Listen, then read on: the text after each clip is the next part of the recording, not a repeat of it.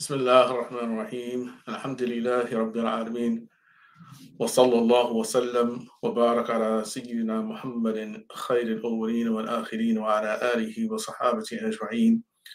اللهم علمنا ما ينفعنا وانفعنا بما علمتنا وزدنا علما. اللهم زدنا ولا تنقصنا وأكرمنا ولا تهنا وأعطنا ولا تحرمنا وآثرنا ولا تؤثر علينا وارض عنا وأرضنا يا رب العالمين. ولا حول ولا قوة إلا بالله العلي العظيم. سبحانك لا علم لنا إلا ما علمتنا إنك أنت العليم الحكيم. Assalamu alaikum wa rahmatullahi wa barakatuh. And welcome back for this continued study of the Aqidah of Imam Tahawi. Before we begin, I wanted to first and foremost offer my expressions, my deep, sincerely held expression of gratitude towards all of you who helped us achieve our goal during Ramadan. We were attempting to raise 25,000, and alhamdulillah, we exceeded our goal, and by a little bit. I can't remember exactly the number. I think we made 26,000, and that was because of your help. And may Allah subhanahu wa ta'ala, He bless you for your support.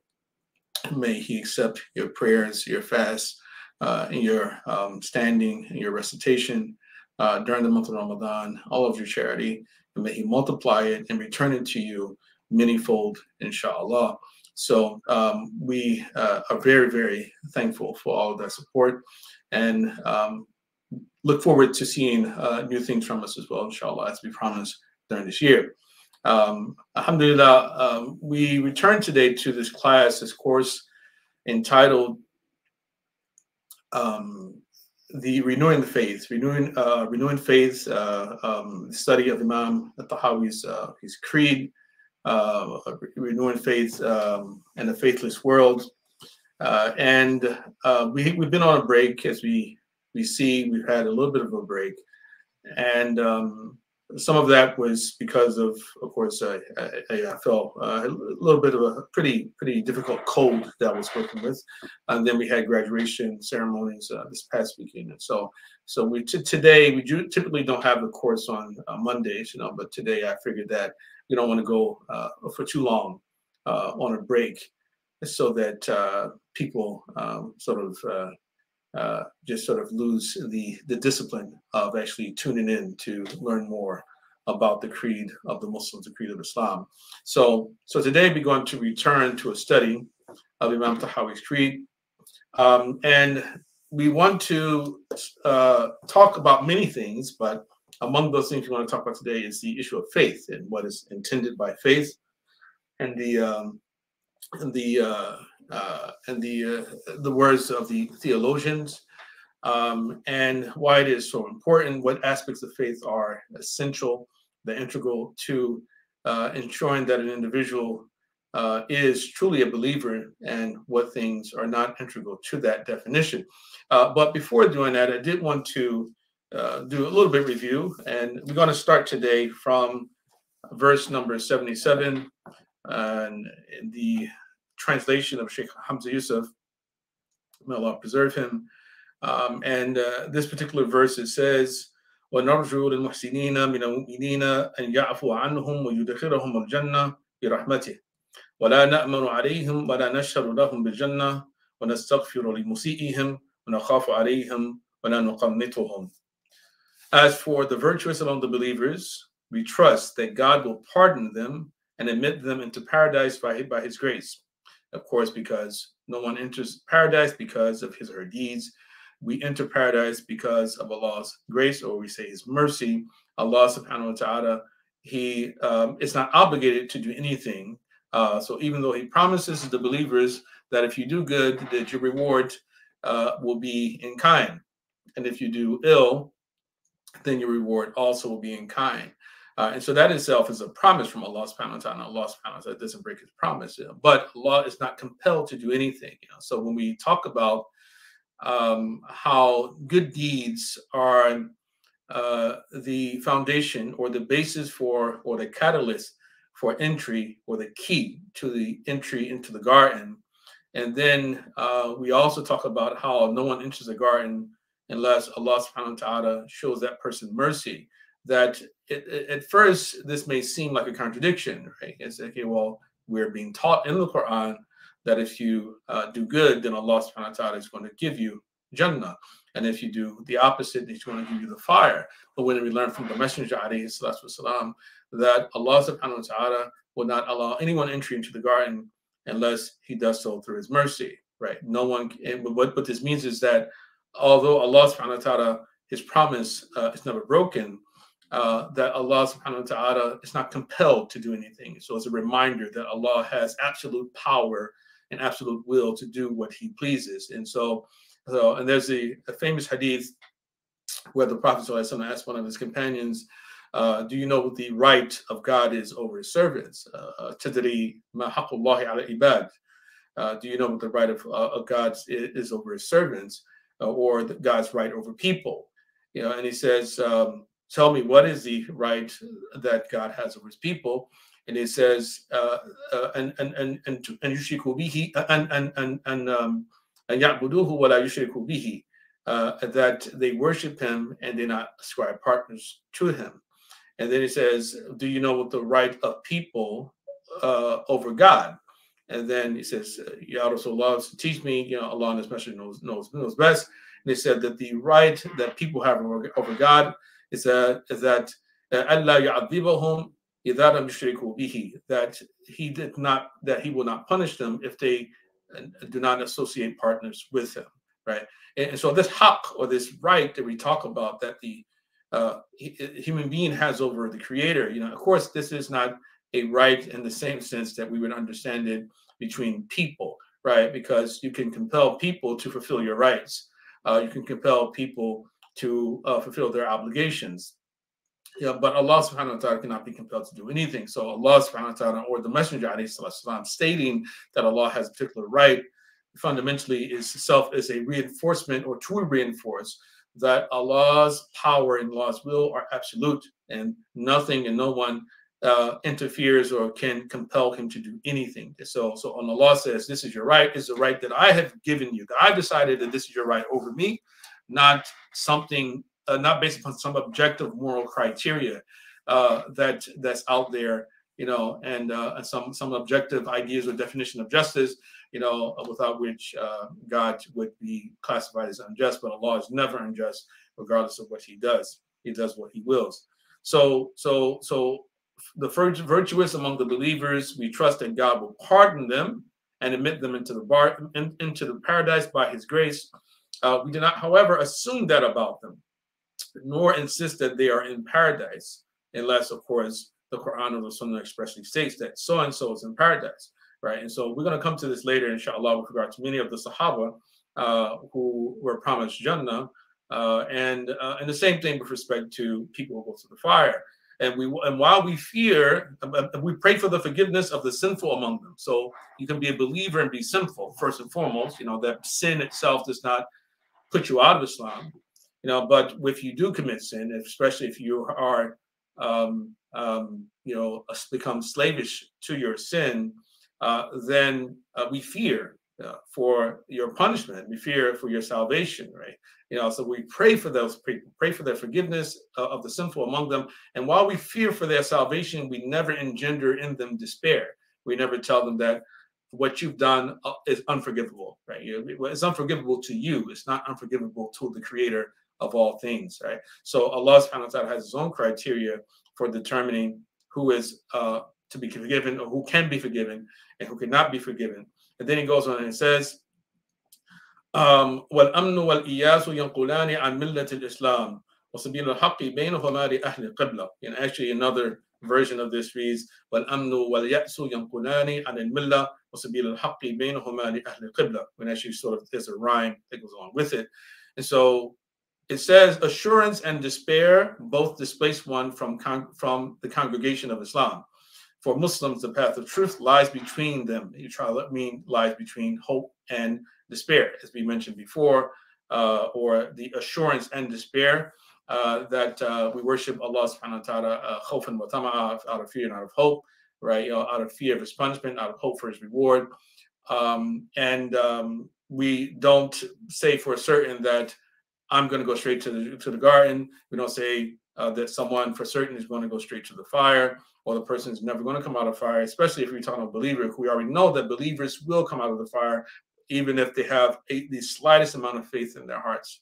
The slightest amount of faith will be enough salvation for them. But we don't want to go to the hellfire for any particular amount of time, right? So this is a verse that we've already covered. And so there's a hadith of the Prophet ﷺ that says, لو يعلم المؤمن ما في ما يعلم المؤمن ما عند الله من عقوبة ما طمع في جنته أحد. That if the believer truly knew the extent of Allah's punishment, how severe his punishment is, then not a single person would entertain the idea that they will enter the paradise, right? That it wouldn't appear to you. You would just say that, there's no way in the world I'm going to make it, right? If you know how severe, if you truly knew how severe Allah's punishment was, then the individual, the believer, would think that they would never enter paradise. But then he goes on, he says, وَلَوْ يَعْلَمُ الْكَافِرُ مَا عِنْدَ اللَّهِ مِنَ الرَّحْمَةِ مَا قَنِتَ مِنْ جَنَّتِهِ أَحَدٍ. That and if the non-believer, if the non-Muslim was aware of the extent of Allah's mercy, then not a single person would ever lose hope in entering paradise, right? So there's fear and hope, right? There's a balance between the two, that we're not presumptuous. You say, oh, well, of course Allah is going to forgive me. I believe in this, I believe in that. There's no doubt. And then we also don't say that there's no doubt that this person is among the companions of the hellfire, right? We can't say that. And then he goes on and he says, وَلَا يَخْرُجُ عَبْدٌ مِنَ الْإِيمَانِ إِلَّا بِجُرْحِ مَا أَدْخَلَهُ فِيهِ. A believer does not lose his faith except by denying that which made him a believer. And so, as mentioned before, what makes you a believer is the shahadatain. La ilaha illallah Muhammadur Rasulullah. Right? So, for you to deny one or both of those things would put you out of Islam. And Aqidah itself, or the study of Aqidah or Kalam, is said to be a summary, or not a summary, but an exposition of La ilaha illallah Muhammadur Rasulullah wa qawlu La ilaha illallah Muhammadan arsalahu ilahu yajma'u kulla hadhihi al-ma'ani kanat lidha alamat al-iman. So it is an exposition of the shahadatain, right? So the thing that puts you out of faith, is the thing is to deny the thing that brought you into faith. وَالْإِيمَانُ هُوَ الْإِقْرَارُ بِاللِّسَانِ وَالتَّصْدِيقُ بِالْجَنَانِ. And faith entails assertion with the tongue and conviction in the heart. Right? So here, Imam Tahawi, he fundamentally has made part of the definition of faith two fundamental things. What is something, an utterance upon the tongue, and a conviction that happens in the heart, right? So a combination of the two, as if to imply that if you only believe and only you believe, that you would not be classified as a believer. You would not be classified as a believer because until you come out publicly and you state that you are a believer. Now, that opinion did exist, right, in the past among certain heretical sects of Islam, but the truth is that, and the truth is that the main integral, the main element of faith, the most important element of faith, is conviction in the heart. Conviction in the heart. Now, the Quran, for instance, talks about how من كفر بالله بعد إيمانه إلا من أكره وقلبه مطمئن بالإيمان ولكن من صرح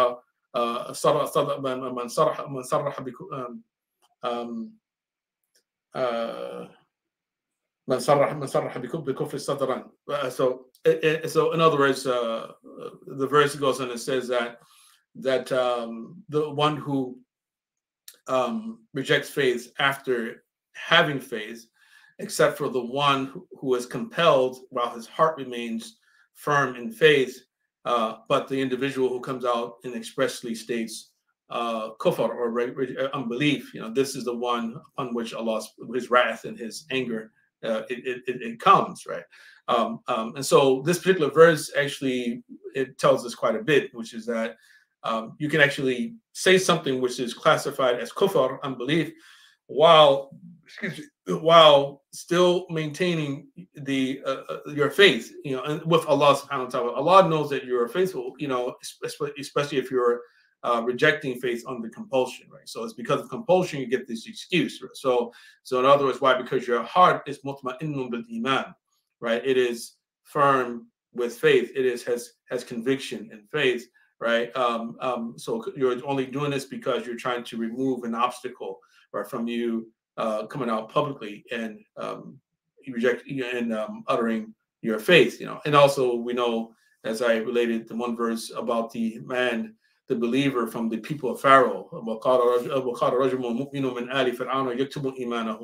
right? And a man, a believing man from the people of Pharaoh who was concealing his faith, right? In other words, he in his heart he believes, right? So iman is fundamentally in the heart, right? But now let's also disabuse ourselves of certain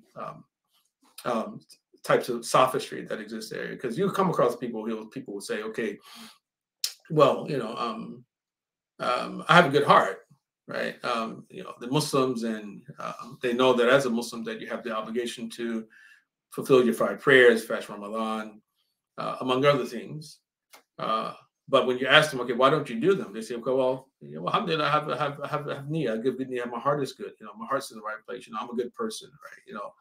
And they think that in itself vindicates them, right?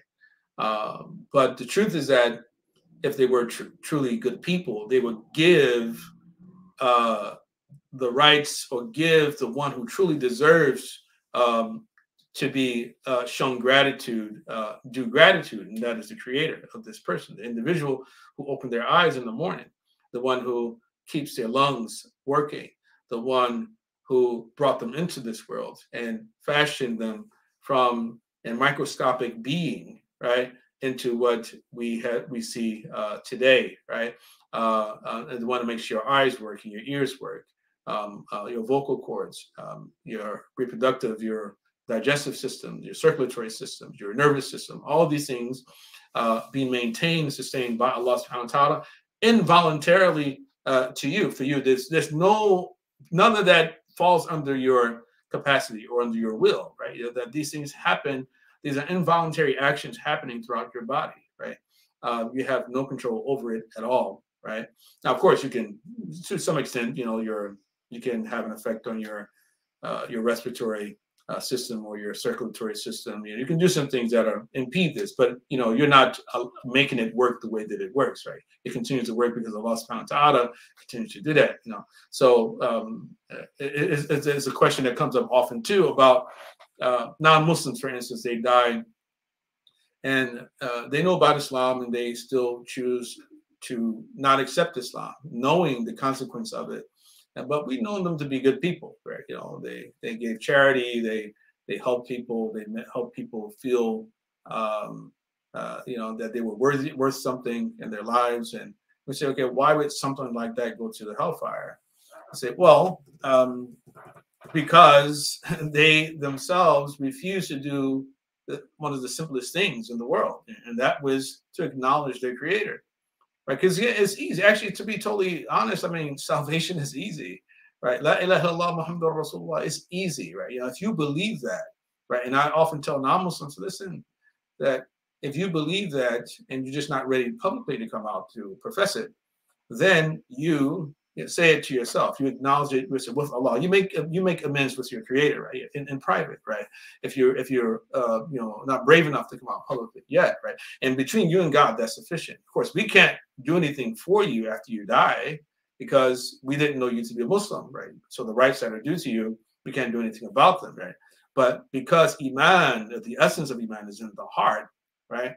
Then that in itself will suffice those people, Yawm al-Qiyamah, inshallah. So, but what happens is that you have people who, despite knowing this and knowing that all they need to do is just make a profession, to come to terms and acknowledge and accept their creator, and then accept the creator's messenger, right? And they can do those things in secret, so they're not good to Allah, who is their primary, and actually not your completely, you're not just your primary, but your only true benefactor, right? If the one who actually has given you everything that you have, right? And you refuse to do so, right? So you can't be so good, right? If you don't give Allah that his due.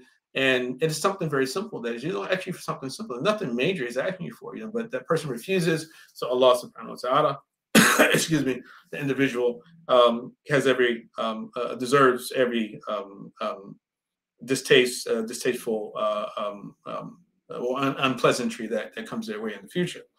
So he goes on. He says, "Well, imanu huwa iqraru bil lisan wa tasdiqu bil janan." So is faith entails assertion with the tongue and conviction with the heart. And then there are others who went the other extreme, of course, who said that conviction of the utterance with the tongue, right? Assertion with the tongue is sufficient, right? So if make an assertion, if you assert with your tongue that I'm a believer, even if your heart, you're a hypocrite, right? Then that in itself is sufficient for you, Yawm al-Qiyamah. Say, no, it's not, right? It's not, because that in itself is not the true pillar of faith. The true pillar of faith is conviction in the heart, not the utterance on the tongue. Now, utterance on the tongue, it can protect you, right? It can if it can earn for you the right to certain rites, rites, right? Like we pray your janazah, we shroud you, you wash you, things like that after you die, right? But the munafiqun, as Allah subhanahu wa ta'ala says more than one time in the Quran, اتخذوا أيمانهم جنة فصدوا عن سبيل الله إنهم ساء ما كانوا يفعلون أو يحكمون. That they took their oaths as a shield, right?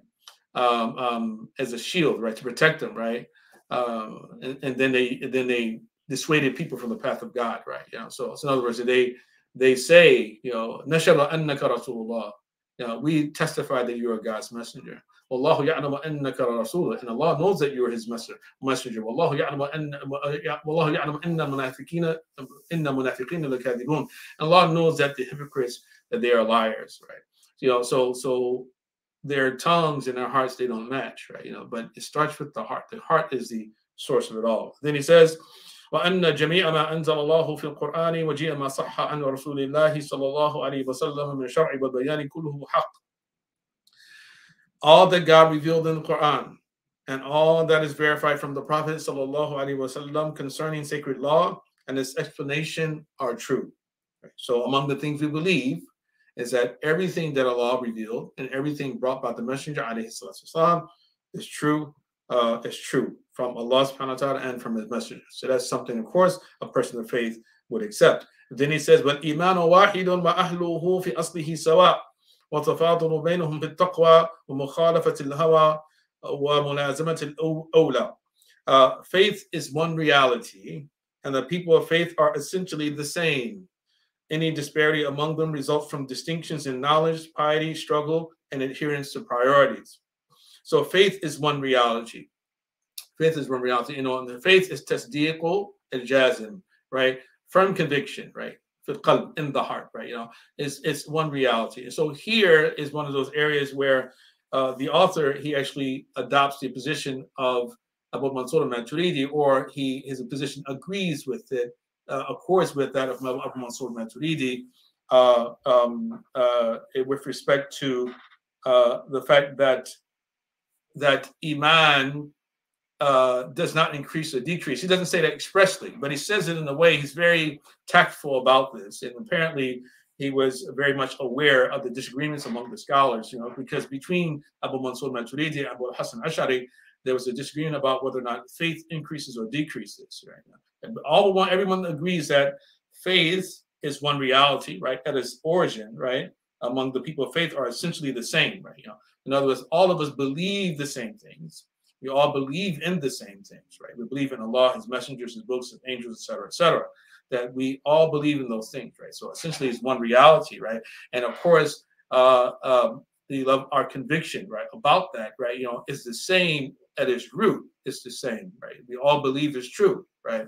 Now, of course, some people's faith is stronger than other people's, right? And so this is why related that Imam Abu Hanifa said, that I don't say imani misla imani Jibreel, that my faith is equal to the faith of Gabriel, but he said I say Imani imani ka imani Jibril. My iman is like the iman.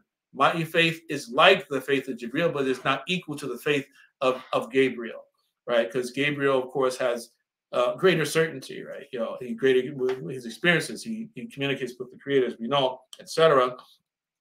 But if there's anything that would distinguish one person from another with respect to faith, it would be on the basis of taqwa, right? So as any disparity among them results from distinctness in knowledge, piety, struggle, and adherence to priorities, right? So the more good works you do, the greater the sign of your faith. The fewer good works you do, the less the lesser of signs of faith that you have, except that Allah subhanahu wa ta'ala, he gives different deeds different values, as we know. And for that reason, we can never truly know who has stronger faith than other people, who really has the strongest faith. We really can't know in this life. فَلَا تُزَكُّوا أَنفُسَكُمْ هُوَ أَعْلَمُ بِمَنِ اتَّقَى. You know, that do not ascribe purity to yourselves. Allah, he knows best the one who has taqwa. Allah, he knows who has taqwa. Right, you know, so the Prophet in the Hadith, "Taqwa hahuna wa yushiru ila sadrihi thalatha marrat." Right, taqwa is here. He points to his heart 3 different times, and so I can open your heart to know for certain how deep your faith is, how strong it is, what's the intensity of that faith. I don't know. I can't know. Only Allah Subhanahu wa Taala knows the intensity of that faith, and so we judge people by what is apparent from what we can see.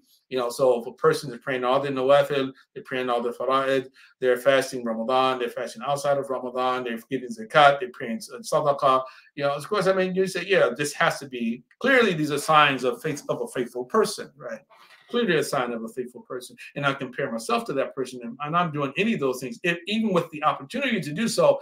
If I'm not doing any of that, right, then of course I say, well, of course that person's better than me, right? But ultimately Allah truly knows, because this could be a hypocrite. We don't really know, right, if this individual is doing all these things for show, right?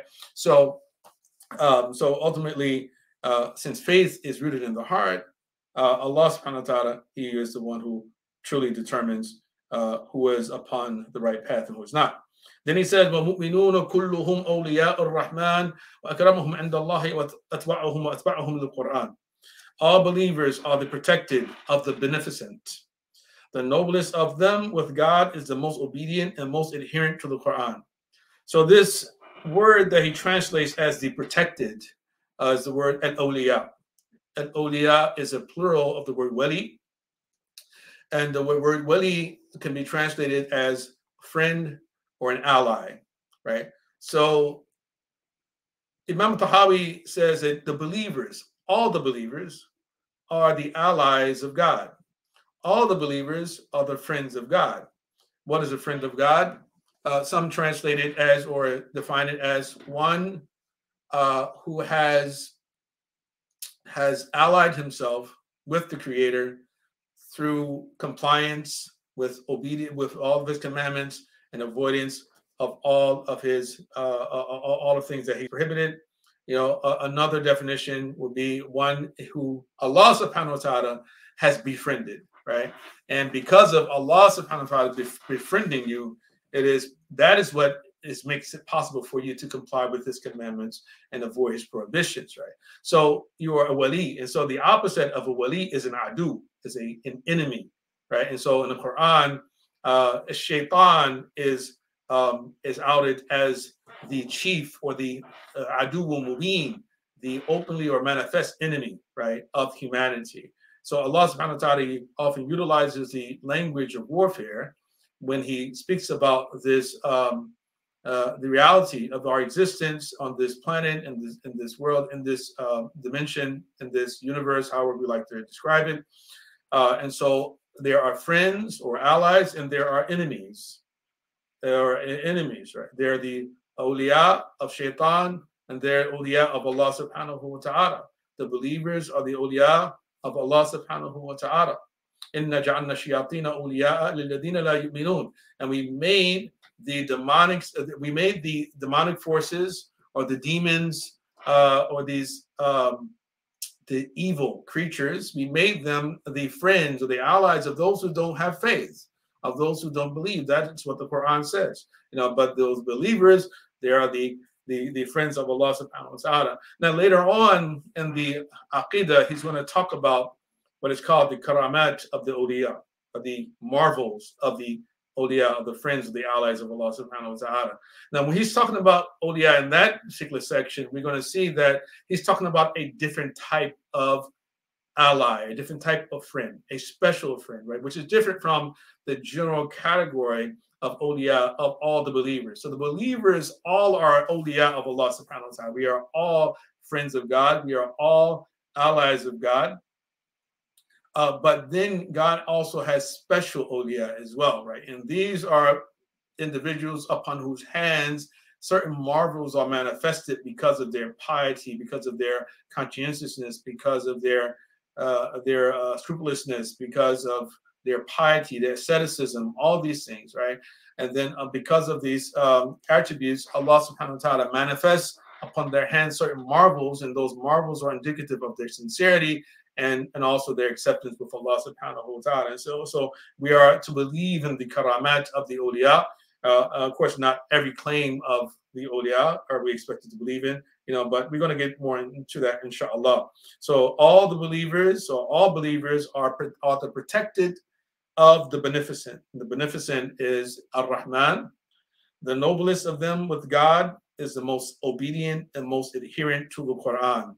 And this, of course, is a direct reference from the verse in Surah Al-Hujurat, in akramakum indallahi atqakum. The most noble of you in the sight of God are the ones, or those with the most taqwa, the most God consciousness, the most piety. That is fundamentally, this is what he's saying. So some people are closer to God than others. And this is really an interesting and important point to reiterate at times, is that there are hierarchies.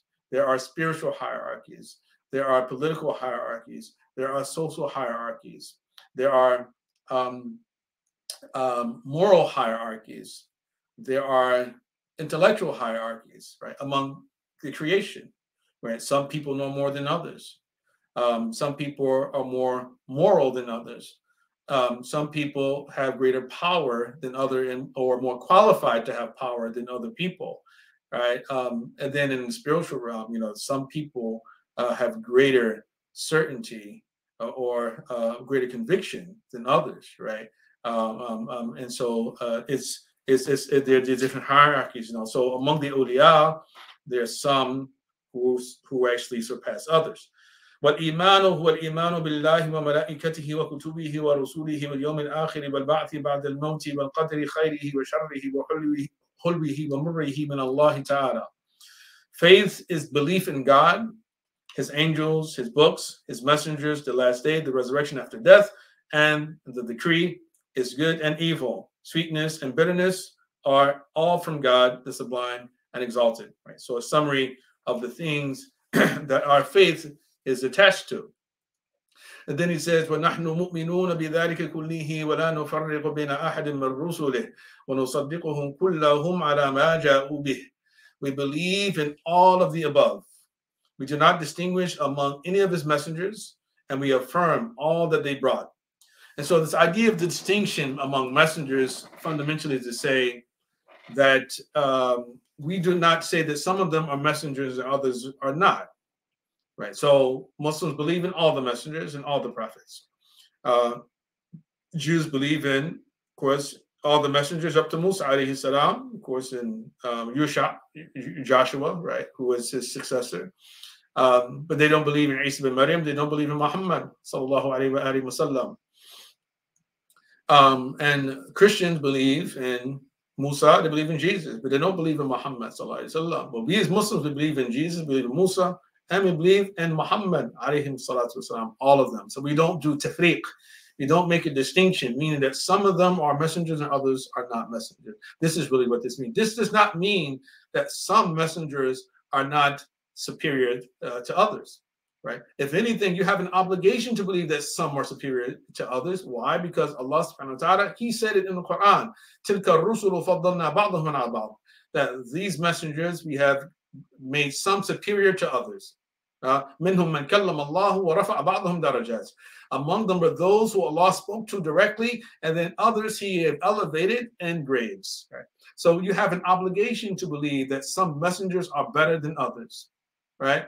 And if you don't believe that, you're not a Muslim. Why not? Because Allah said so, and either you're telling the truth or He is, right? And we know when there's of course, a choice between those two, we know who's telling the truth, right? It can't be you, right? So Allah subhanahu wa ta'ala, He reminds us that there's a tafdeel that does exist, right? Not only among the messengers, but a tafdeel among His creation, right? And we have to also be very careful about this too, because it's like what the Prophet ﷺ, he talked about in the hadith, "Ana sayyidu walid ibn Adam wala fakhar," that I am the master of all of the children of Adam, and there's no, without any boast, without any pride, right? Right. He just basically acknowledging what he was told, that Allah subhanahu wa ta'ala made him the Sayyid of Bani Adam, right? Right. So he acknowledges this, he accepts this rank that Allah has given to him, right? You know, and so what this to do is create a certain type of tawadu, a type of humility with us, right? Unfortunately, with people outside of the category of the messengers, you find when people learn, okay, hey, God said something positive about your particular category of person, all right, therefore you are better than all the members of a different category of person, right? Regardless of their excellence, right? Right, and that itself is a big problem, as you know, that unfortunately that people have been tried by this, you know, over and over and over, right? You know, also men and women over women, etc. You know, and vice versa. It can be sometimes, you know, but mostly men over women or one race over another race, right? So Allah subhanahu wa ta'ala will give certain people certain advantages, but every advantage that you have is a test, is a responsibility, right? And you're not supposed to utilize that advantage to oppress and to tyrannize. And so when you do so, then your punishment will be greater as a result of that. So he goes on, he says, وَأَهْلُ كَبَائِرِ مِنْ أُمَّةِ مُحَمَّدٍ صَلَّى اللَّهُ عَلَيْهِ وَسَلَّمَ فِي النَّارِ لَا يُخَلَّدُونَ إِذَا مَاتُوا وَهُمْ مُوَحِّدُونَ. وأهل كبائر من أمة محمد في النار لا يخلدون إذا ماتوا وهم موحدون وإن لم يكونوا تائبين بعد أن لقوا الله عارفين مؤمنين وهم في مشيئته وحكمه إن شاء غفر لهم وعفى عنهم بفضله كما ذكر عز وجل في كتابه العزيز إن الله لا يغفر أن يشرك به ويغفر ما دون ذلك لمن يشاء وإن شاء عذبهم في النار بعدله ثم يخرجهم منها برحمته وشفاعة الشافعين من أهل طاعته ثم يبعثهم إلى جنته. People of mortal sins among the community of Muhammad ﷺ will not abide in the fire forever, as long as they died monotheists. So again, return to this point once again, that so just as we don't assign anyone to hell or to Jannah or heaven, because we can't know that unless God has told us specifically, or told us through His messenger, alayhi salatu wasalam, right?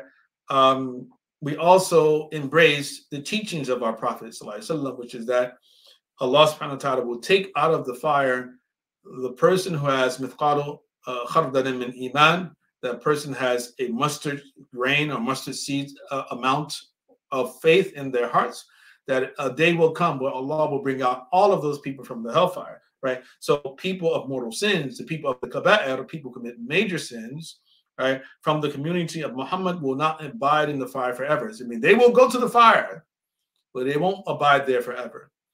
The rejectors of faith will go to the fire and they will abide there forever, right? So in other words, those people who got the message, they rejected the message, they understood the consequences, and they still did not embrace it. So those from the Ummah of Muhammad sallallahu alaihi wasallam, meaning those who believe in Allah and His Messenger, as long as they are monotheists, they will not go to abide in hellfire forever. This includes even the unrepentant that nonetheless met God as knowing believers. In other words, there's certain misdeeds we believe will only be forgiven if a person makes tawbah and Allah accepts that tawbah from them. They repent and Allah accepts their repentance from them. Right? So we usually classify these as the major sins, right? So the minor sins are the ones that fall off when we make wudu, when we make salah, for instance. You make wudu, sins of your hands, you may have touched something you shouldn't have touched, the sins of your hands fall off. You look at something you're not supposed to look at, the eyes, the sins of your eyes, they fall off in the water of wudu. Things you listen to, you're not supposed to listen to, the sins of those fall off when the water, it trails down your face from your ears. If same thing for your feet, you walk certain places, you use your feet for certain things that you shouldn't have done, then the sins of those, they are removed through wudu, and then your salah, So, but then there are other sins that are much more severe, much more mortal, or they are mortal sins, or they are severe, serious, much more serious sins, which require tawbah, right? Murder, riba, abandoning the battlefield. There are hadith, many hadith about this. Disrespecting your parents, right? Idolatry, lying. There are many different examples of this, right? In our tradition, right? And so, destroying someone's property. So you have to make tawbah from those things. So fundamentally, what this verse is saying is that even if you haven't made tawbah, and you go to the hellfire because of that you still will come out of the hellfire eventually. Come out of hellfire eventually. If you are a muwahhid, you are an individual who declared God's oneness. You believe in God's oneness, and you're from the Ummah of Muhammad sallallahu alaihi wasallam, which also means that you believe in the Messenger alayhi salatu wasalam. So it says, they are in his judgment and decree, meaning God's judgment and God's decree. So if Allah subhanahu wa ta'ala, he wants to punish them, he'll punish them. If he chooses to not punish them, then that's his choice, right? And this is, I made reference to a hadith before related to the abandonment of prayer, because the abandonment of prayer also an example of a major sin, the abandonment of prayer, right? And so there's a hadith of Muwatta Imam Malik, which says there are 5 prayers that Allah has made compulsory upon the person during the night and day. فَمَنْ جَاءَ بِهِنَّ وَلَمْ يُضَيِّعْ شَيْئًا مِنْهُنَّ استخفافا بحقهن كان له عند الله عهد أن يدخله الجنة.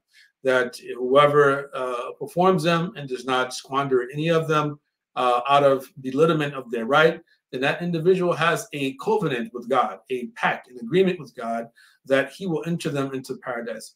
وَمَنْ لَمْ يَأْتِ بِهِنَّ لَيْسَ لَهُ عند الله عهد. And whoever does not fulfill them, then that person has no pact with God. That if he wills, he will punish the person. If he wills, he will forgive him. So the individual, that person who is not made tawbah from their misdeeds, are in God's judgment and God's decree, God's Mashiach. So you might be forgiven, but you might not be forgiven, right? So if you're not forgiven, we know what's going to happen, right? If he pleases, he forgives and pardons them by his grace, right? As he mentioned in his book, surely God does not forgive idolatry, but he forgives anything less of whomever he pleases. Or if he pleases, he punishes them in the fire by his justice, and then removes them by his grace, and through the intercession of those so granted among his obedient servants, he then sends them to his paradise. So in other words, what this is saying, that there's more than one reason why you can be spared from eternal damnation. Right? One can be that that you don't commit major sin, so your good deeds will outweigh your bad deeds. Because this particular verse is talking about the people of Kaba'ir, right? If you're not from the people of Kaba'ir, then inshallah you're safe, right? Yeah. Because Yawm al-Qiyamah, when our deeds are weighed, then your good deeds should outweigh your bad deeds, right? Because of all of the many good deeds that you've done, right? So that's the basis for forgiveness. Another basis for forgiveness, if it turns out that you're from the Kaba'ir, people of Kaba'ir, and you haven't made tawbah, that you're in Allah's Mashiach, right? So if Allah's Mashiach, his will or his decree, it so happens results in you being forgiven, then you'll be forgiven, right? Just by God's sheer choice. He decides, okay, well, no Jahannam for you. Another, which we understand from that the opposite too, which would be that if you were an individual who committed major sin and you actually make tawbah, sincere tawbah in this life before you meet Allah subhanahu wa ta'ala, then you won't be punished for that when you meet God, inshallah. Right. So you're people of Saga'ir, but not Kaba'ir. You go to Jannah, inshallah, because you're good deeds outweigh your bad. You make tawbah from your misdeeds, your good deeds outweigh your bad, you go to Jannah, right? If you don't make tawbah, if Allah subhanahu wa ta'ala chooses to forgive you, you'll go to Jannah, right? But then he adds among these things the intercession of those granted among his obedient servants, right? So the intercession of those granted intercession also be the basis of you being spared from punishment in the fire, right? And then of course, if we can talk about eternal punishment, if you're a believer, you're not going to be there forever anyway, but temporary punishment as well, right? They can be basis for Allah bring you out of hellfire, but the eternal damnation also is ward off by the very fact that you have La ilaha illallah Muhammadur Rasulullah. So that is going to be your ticket out of the hellfire, right? So there are many different ways to come out of the hellfire, right? But we don't want to go there for even a moment, right? A moment's time. May Allah spare us from the hellfire. So this is there's some things to reflect upon. He says so after that he will send them to his paradise. When he said, وَذَلِكِ بِأَنَّ اللَّهَ تَعَالَى تَوَلَّى أَهْلَ مَعْرِفَتِهِ وَلَمْ يَجْعَلْهُمْ فِي الدَّارَيْنِ كَأَهْلِ نُكْرَتِهِ الَّذِينَ خَابُوا مِنْ هِدَايَتِهِ وَلَمْ يَنَالُوا مِنْ وِلَايَتِهِ اللهم يا ولي الإسلام وأهله مسكنا بالإسلام حتى نلقاك به. Said the above is such because God protects those who acknowledge him. God protects those who acknowledge him. And so which is what we were talking about before, right? So-and-so is a good person, right? He gives charity. He's always nice, always speak well to people, doesn't backbite people, but he doesn't believe in God. He's a good person. Why would God send him hellfire? Well, he doesn't acknowledge God. So God protects those who acknowledges him. So even those who are wicked people, right? But they acknowledge God, they have a better chance of coming out of the hellfire than those who are, for the most part, they were upright people in this life, but they did not acknowledge God. God protects those who acknowledge him. He will not treat them in either of the two abodes as he treats his deniers, who are destitute of his guidance and bereft of his protection. And then he makes a prayer, makes a dua. Allahumma la wali al-islami wa ahli masikna bil-islami hatta nalqaka bih. O God, protector of Islam and its adherents, root us firmly in Islam until we meet you in that state. Ameen. So that's what Imam Tahawi had to say about this.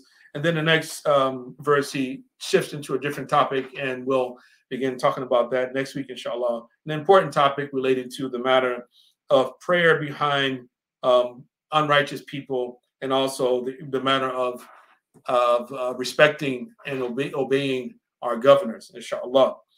So with that, we'll conclude at least the lecture portion. So if there are maybe a couple questions, I don't know how many people actually are online, but if there's one or two questions, I'll take that, inshallah.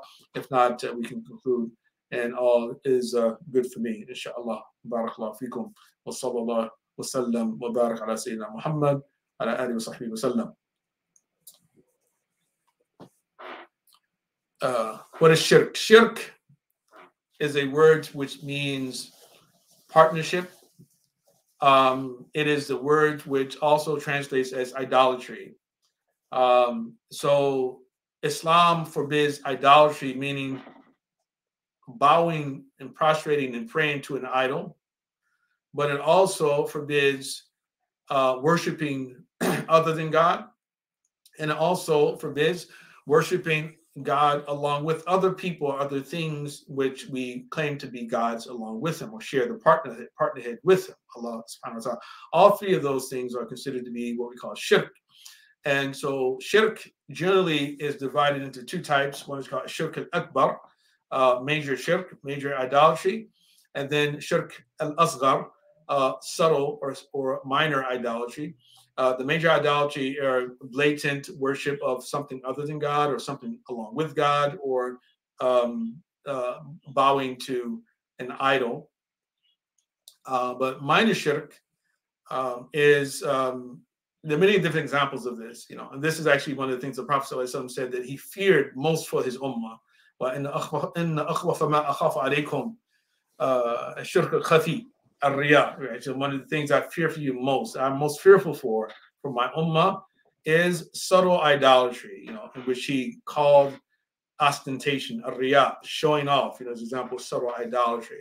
When you show off, meaning you're doing something for other than God's sake, then that in itself is a type of idolatry too, because you're seeking the pleasure of the creation, right? And this especially applies if you're performing an act of worship, and say, for instance, a person is leading a prayer, and they generally recite the Quran one way, but then they decide to embellish it a bit more now because they're being followed by people, and they know that people, they enjoy listening to them recite that way. So they do it simply because the people are now present, right? Or a person may not pray any of their sunnahs at home, and then they go to the masjid, and then all of a sudden you feel this energy. So I'm going to pray sunnah now. Now, it doesn't mean that you should not pray it. You should pray it still, and the individual who is tested by being impressed with their own voice, their beautiful voice, they should continue to recite with a beautiful voice. But it just takes time for us to rid ourselves of the subtle forms of idolatry, right? As a matter of fact, the Sufis say that the last thing to leave the heart of the murid, of the initiative, is the love of status, the love of leadership, the love of status, and that is the hardest thing to remove from the heart of the human being. Because every human being, of course, likes to be pampered. Every human being likes to be complimented.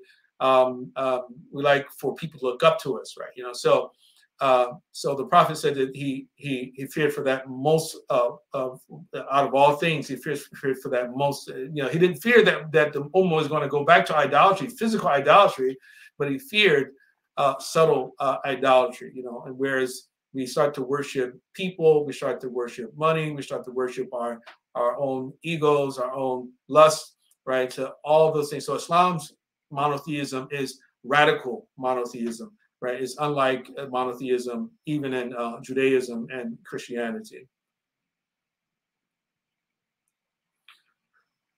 What can we do to become friends of Allah subhanahu wa ta'ala?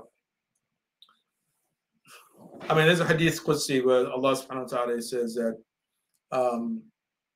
I am as my servant thinks of me, and I am with him whenever he mentions me. If he mentions me when he's alone, then I mention him when I'm with myself, right? In the dhakarani fi nafsihi, dhakartuhu fi nafsi. If he mentions him, of course, you are thinking about God. Then I think if he thinks of me, if you think of God, then God will think of you. And if he thinks of me or mentions me in a group, a gathering, then I will mention him in a gathering greater and more noble than that gathering that you mentioned me in, right? So the dhikr of Allah subhanahu wa ta'ala is the pathway to friendship with Allah subhanahu wa ta'ala. And so thinking of God, and if you don't think of God, you have to start a regular regimen of mentioning God, right? If you don't mention God, then you're not going to think of God that much. Alhamdulillah, Allah subhanahu wa ta'ala has already given us the 5 prayers, as a start for that, and perform the salat for my remembrance, as the Quran says, right? So time comes 1 hour, then 2 hours later, you have to pray again. 2 hours later or 3 hours later, you have to pray again, right? So you continue to remembering God already, right? But you add to that your tasbih, your tahmeed, your takbir, your tahleed. You read the Quran, you listening to the words of Allah subhanahu wa ta'ala recited to you. You mention to people who speak about Allah subhanahu wa ta'ala. You mix with people who are engaged in the memories of Allah subhanahu wa ta'ala. And that is the easiest way, the quickest way to become a friend of Allah subhanahu wa ta'ala. And in time and through that interaction, you'll learn all the other things that will bring you closer to Allah subhanahu wa ta'ala. As a hadith, another hadith mentions, it says, Man taqarraba ilayya shibran تَقَرَّبْتُ إِلَيْهِ ذِرَاعًا, that whoever nears me or draw near to me, approaches me a handspan, I will draw near to them an arm span, right? So it's so Allah is like saying basically, if you decide to turn towards me, I'll come closer to you than you come towards me, right? So it's a relationship, right, that you develop, right? So if you want to be my friend, if you decide that you want to be my friend, then God will oblige that. You say, okay, well, so yeah, you're trying to come close to me. Okay, I'll come a bit closer to you. I'll make it easy for you, right? I'll make it easy for you. Right. Yeah. So you only take an inch. Okay. I'll move a mile closer to you. Right. You move an inch. I'll move a mile. Right. So if you're sincere, then Allah will know that, and then eventually you'll become Allah's friend, inshallah. So he also asks, what should we read? I get to understand better. I guess what a friend of Allah. Better about being a friend of Allah more. I'm not, maybe have to look at some mistakes, it looks like, Bilal, in your question, right? So if you maybe reword it so that way I can fully understand it before I try to answer it. And then Abdurrahman said, God protects us all. Ameen. And wa alaikum salam for your tasneem that you gave at the beginning. Bilal, I want you to reword your question. So you have the question that what should read to understand better NG, a friend of Allah more. That's what your question says, and I don't. It's not coherent for me. So you just rewrite it. So what should I read to understand better, other than the Quran? What you understand to read to better to a friend of Allah, other than the Quran? I mean, there are many different things you could read, but I generally try to point people first to the prophetic, invocations, right? So, for instance, if you got a book like Imam Nawawi's Kitab al-Adhkar, right, book on special mentions of God, that would be a good place to start, where he has many different examples of special prayers of the Prophet ﷺ that he made, and also, I mean, the Prophet ﷺ was one who was in 100% of 24 hours a day in remembrance of God. Everything he did was about dhikr of Allah subhanahu wa ta'ala. Now, when he woke up, he remembered Allah. He had a special prayer for when he woke up. He prayed a special prayer before he went into the bathroom. He had a special prayer, before he started wudu. A special prayer after he made wudu. He went into the bathroom, entered the lavatory with his left foot, and he came up with his right foot. When he went to the masjid, he entered into the masjid with his right foot, and he came up with his left foot. Before going to the masjid, there was a prayer that he made. Coming out of the masjid, there's a prayer he made. When he was putting on his clothes, he put it right before left. And he had a special prayer he made for putting on his clothes. He took off his clothes, left, right. Special prayers for that. He had when he combed his hair a certain way, brushed his teeth. He's constantly in remembrance of Allah subhanahu wa ta'ala. And then he's doing istighfar, right? And when he doesn't need to, right? But to show us that, ask Allah's forgiveness. You're always falling short in some way, right? Because when we consider the fact that they're spiritual hierarchies, right? So one person's good deed is another person's sin, right? And vice versa, it could be, this depending on the situation. So of course, the litanies, the Adhkar of Nawawi, for instance, probably a good book to start. There's, Imam Nawawi, his special books on dua.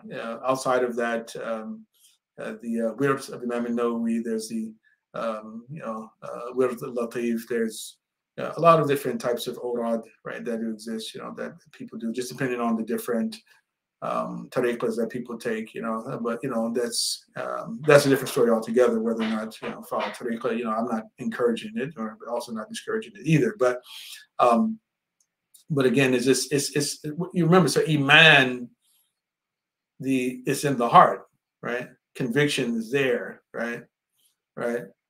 convictions there, and that's where everything emanates, is from the heart, right?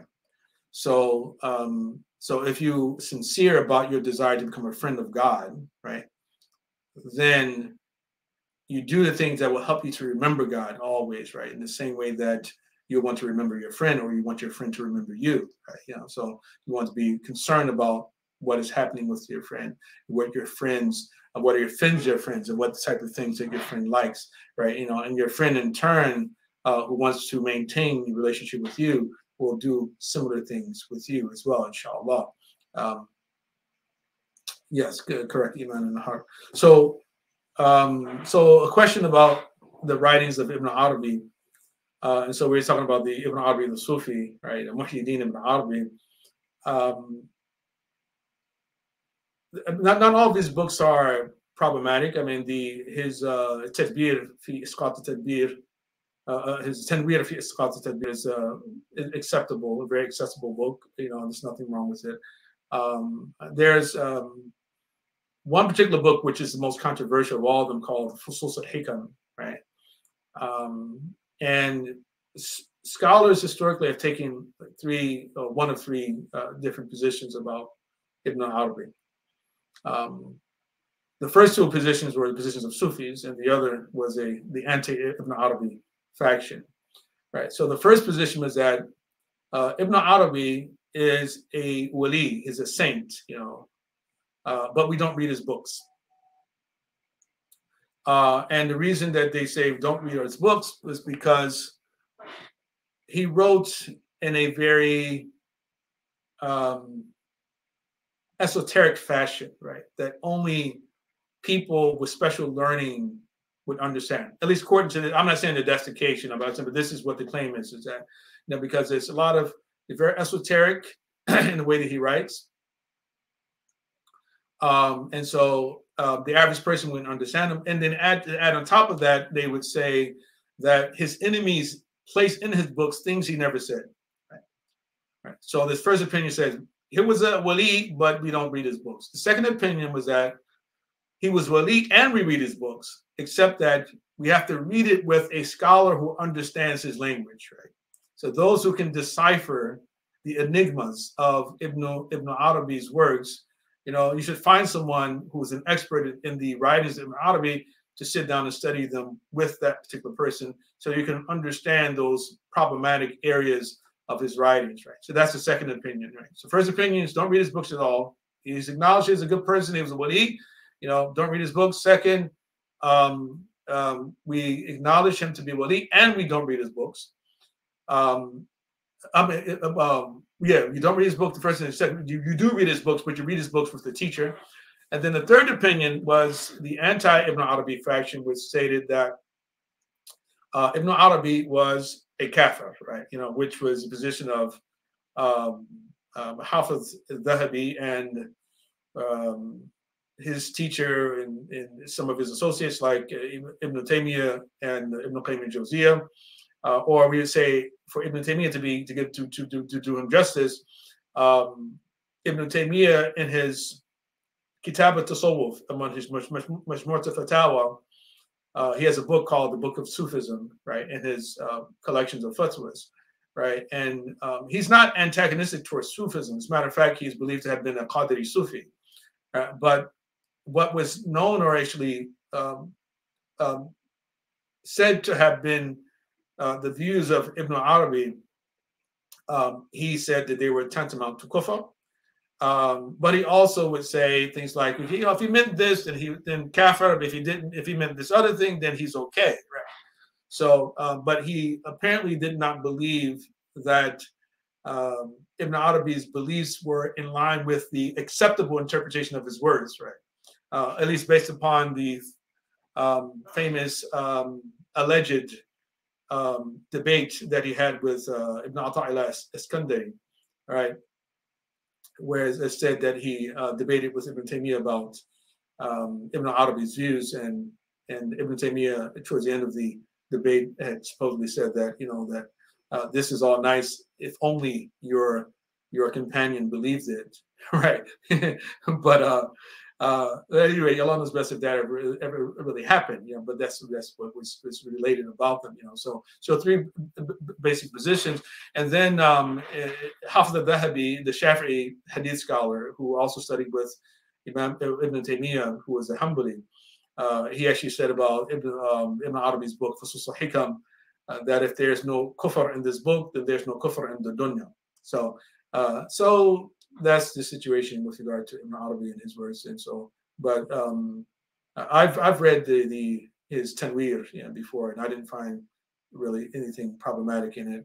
But I haven't delved into the Fusus al-Hikam, particularly because of the prohibitions or the discouragement of learned people. There's some people I know who have studied it, and he also has his Futuhat al-Makkiyah, which is an important book as well, right? And parts of it are really esoteric, really difficult to understand, but other parts of it, most of it is easier, is accessible, at least to put it like this, the parts that I've read from that particular collection of books, right? The Futuhat al-Makkiyah. All right. Any other questions?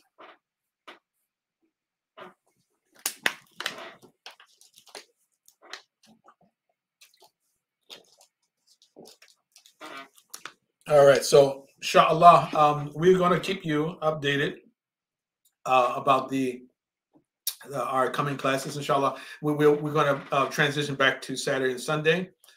Inshallah, at the 1 o'clock time. If something changes, we'll let you know.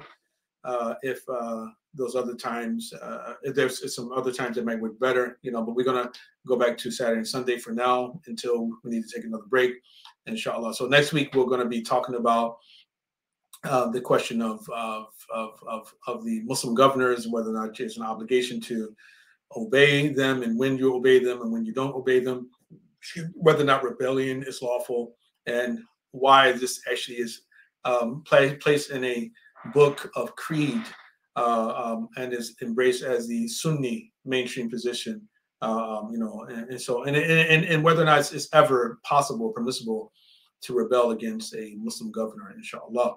So with that, we'll conclude.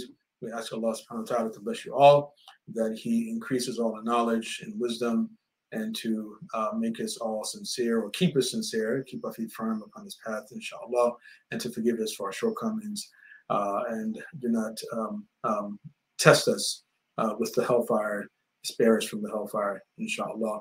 Wa sallallahu sayyidina Muhammad wa ala alihi wa sahbihi wa sallam, wa subhanaka Allahumma wa bihamdika ashhadu an la ilaha illa anta astaghfiruka wa atubu ilayk. Assalamu alaikum wa rahmatullahi wa barakatuh.